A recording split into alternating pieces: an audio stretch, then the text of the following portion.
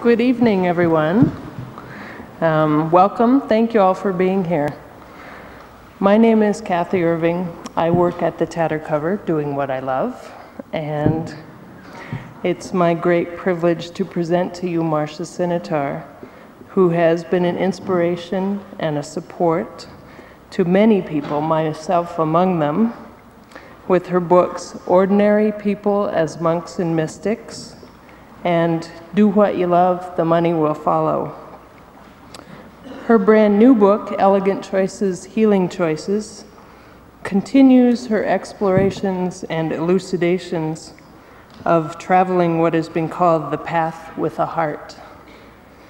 I think you'll enjoy hearing her voice in person even more than through her writings, and I'm privileged to introduce her to you, Marcia Sinitar.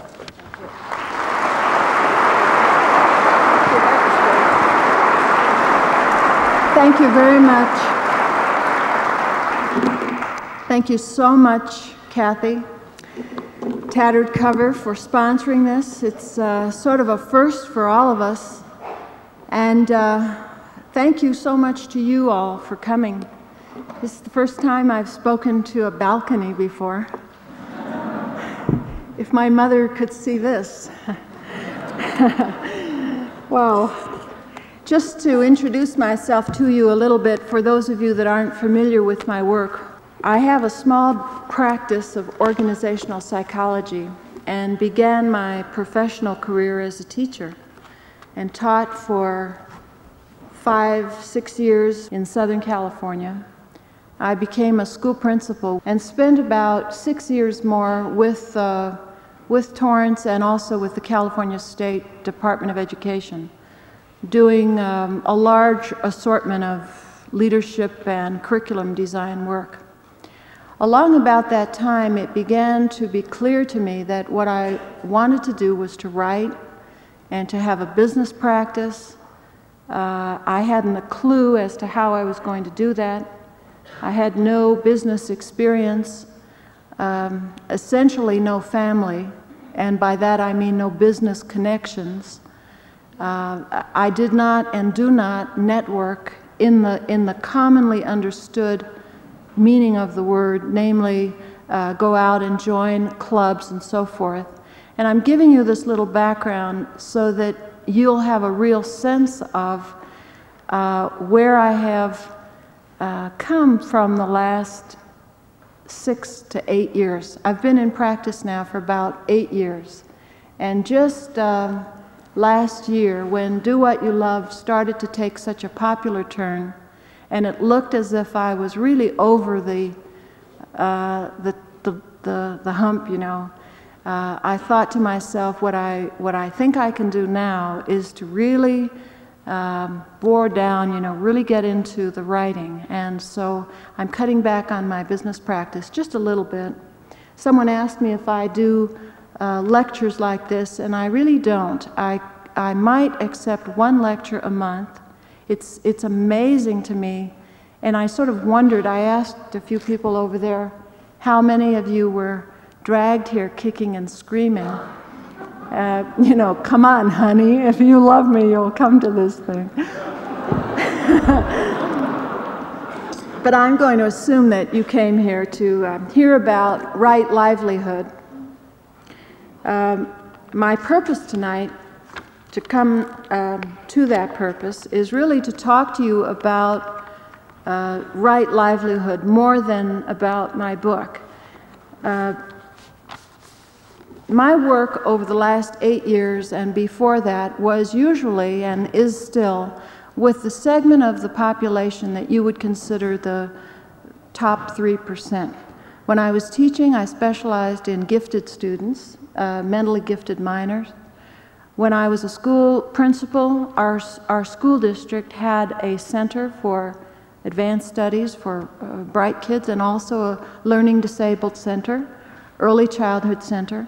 That was all in our school. And we also did training for the University of Southern California. We taught teachers to teach. When I opened my practice, much of what I was doing with the public sector leadership thrust I began to do in the industrial sector. And what I found is that regardless of age, cultural background, gender, socioeconomics, there seem to be some characteristics that knit certain people together. And those characteristics I began to describe in the book called Ordinary People as Monks and Mystics, that was written primarily for spiritual directors and educators and counselors and like that. Out of that work came the thought and the realization that I describe in Do What You Love, called vocational integration, and I'll speak with you about that a little bit tonight. But I thought the way I would like to approach my subject tonight is to divide it into roughly three parts. I thought I'd speak with you for about an hour, and if you're still with me, perhaps we could try an exercise or two at the tail end of that time. And then I would like to spend the bulk of the rest of the time, for however long it would take, maybe another half hour to an hour, 45 minutes, something like that, answering your questions. So if something strikes you as I'm talking, feel free to make a note and do bring that up as we move along towards the end of the evening. Now, I should say that when I first began doing a talk like this for groups such as yours, a much smaller, though I'm going to say, you know, by the way, I have to say, Kathy is the one that was charged with the responsibility of putting all of this together. And I have to say, this is a fantastic job of logistics and just the place itself. So thank you very much. Yeah.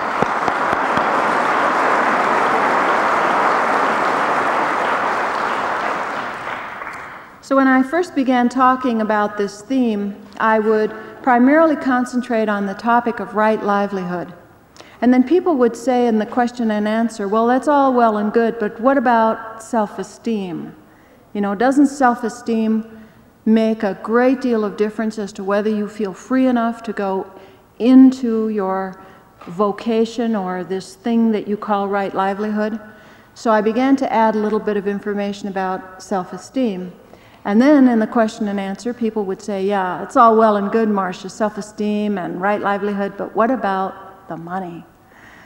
So I thought tonight what I would do is concentrate on those three. I will define right livelihood and talk a little bit about what it is in my interpretation. It's not an original term with me. It was coined by the Buddha as a way of using the task to gain enlightenment and serve, as I understand it.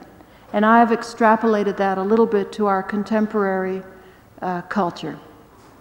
Then I'll talk a little bit about self-esteem and why it occurs to me through observation and also research that with high self-esteem it's easier to know what we want and to pursue it in a way that is successful. And by successful, I don't mean the People magazine, lives of the rich and famous type of success. I'm speaking about fulfilling, satisfying work that you can do for a lifetime and not be bored, that kind of work.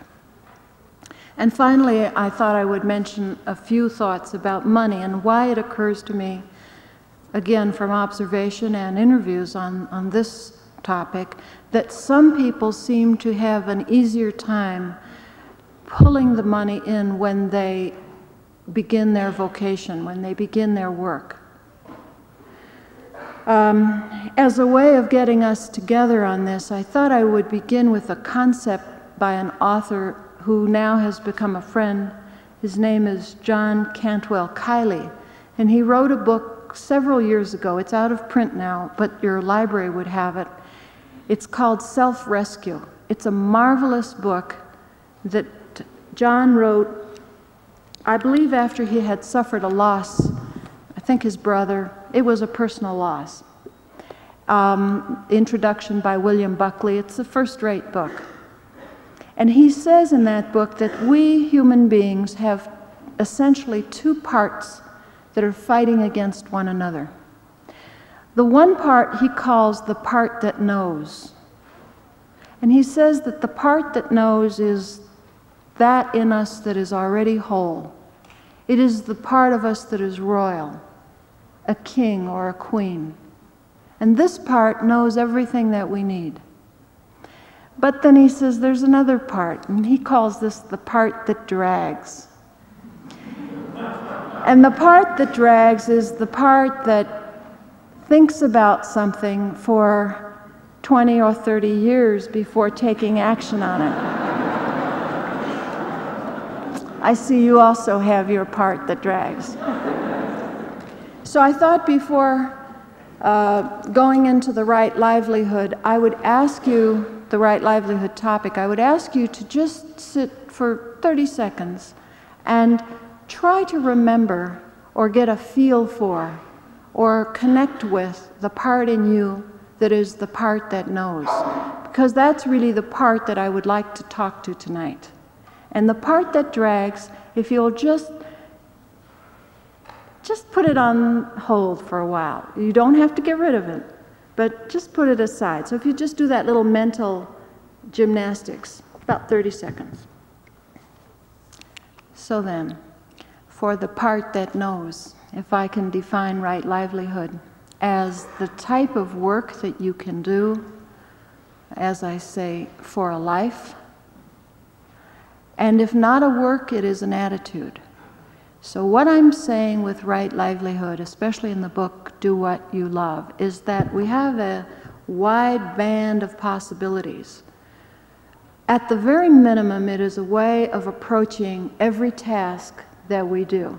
And here I would lean very heavily on the Buddhist approach of being mindful and being disciplined, and the Judeo-Christian idea of putting love into your activity so that you can serve one another. So they're very similar ideas. And this has nothing to do with a career. This is essentially a posture.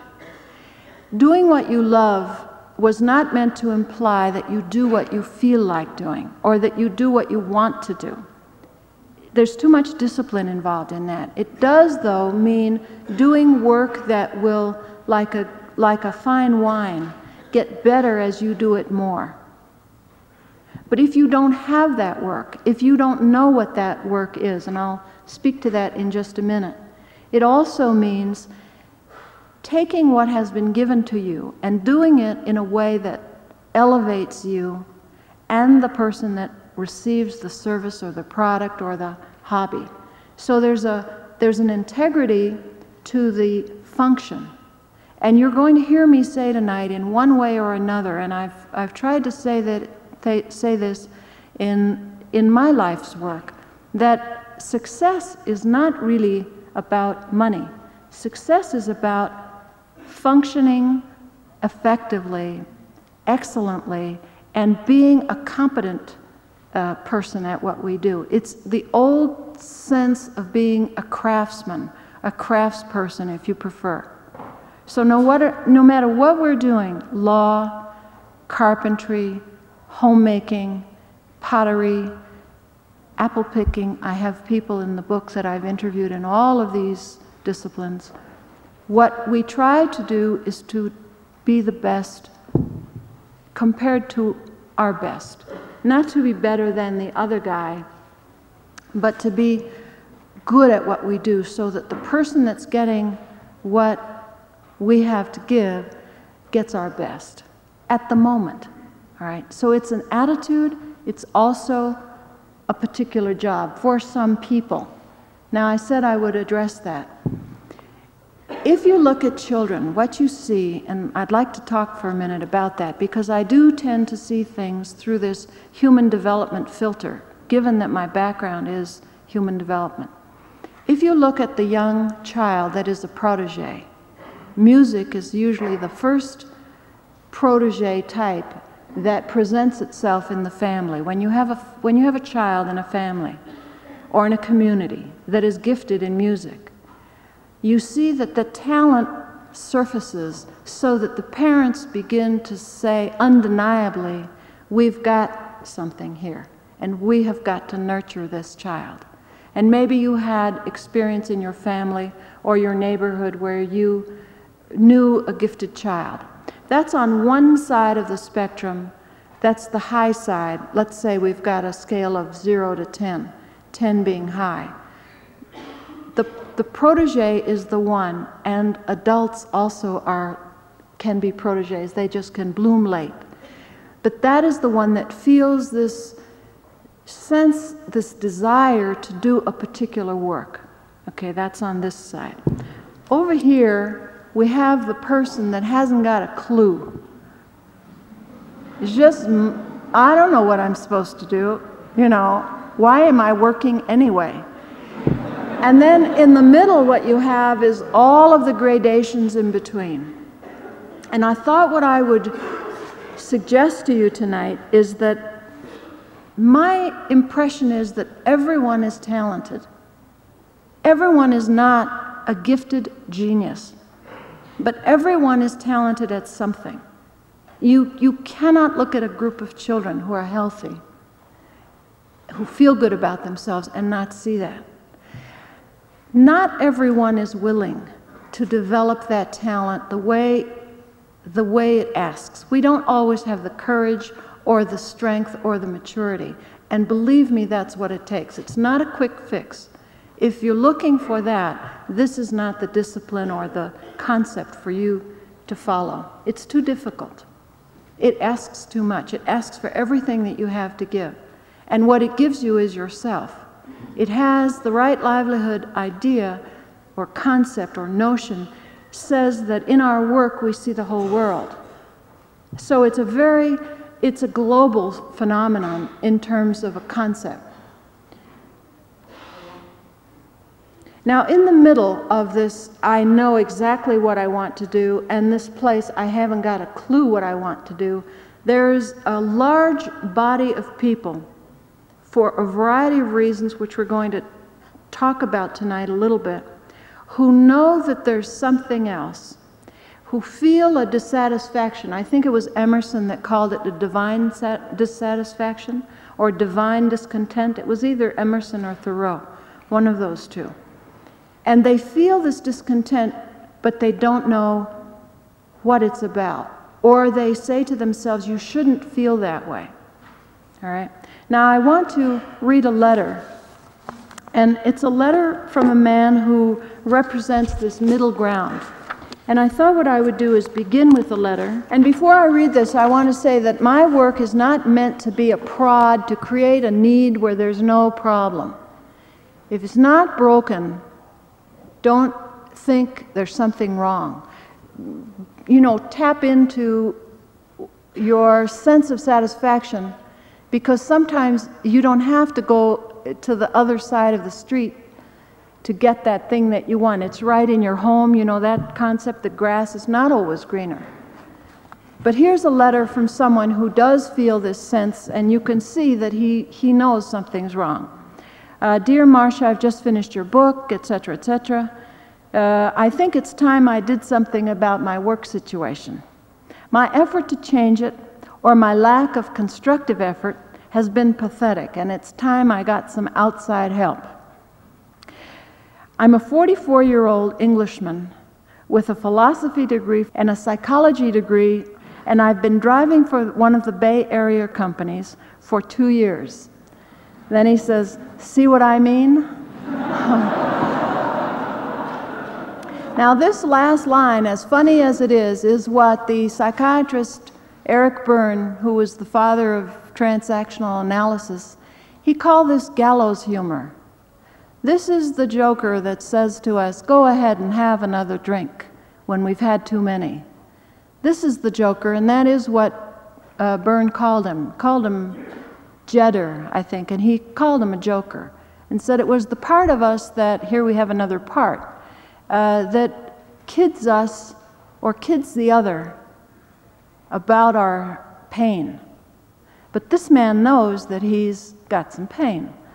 So this is an example of what I'm suggesting is out in our culture, probably the world, but it's more pronounced in the United States because we have a tremendously high degree of affluence. Even if everyone doesn't have that, we have images painted for us that more should be coming.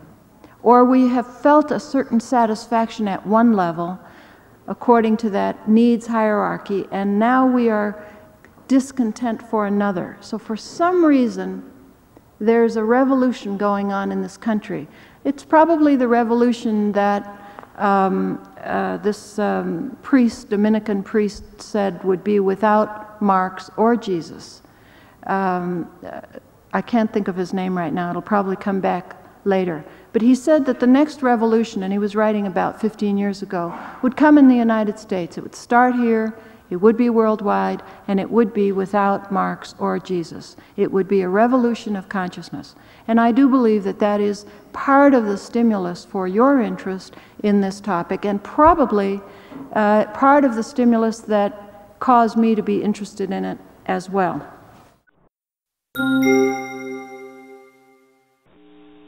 Well, this is Marcia Sinatar thanking you for listening to this short excerpt of a much, much longer public talk, and the entire talk will be on my website, marciasinatar.com, under the heading Professional Forum, and the drop-down should direct you to the audio section.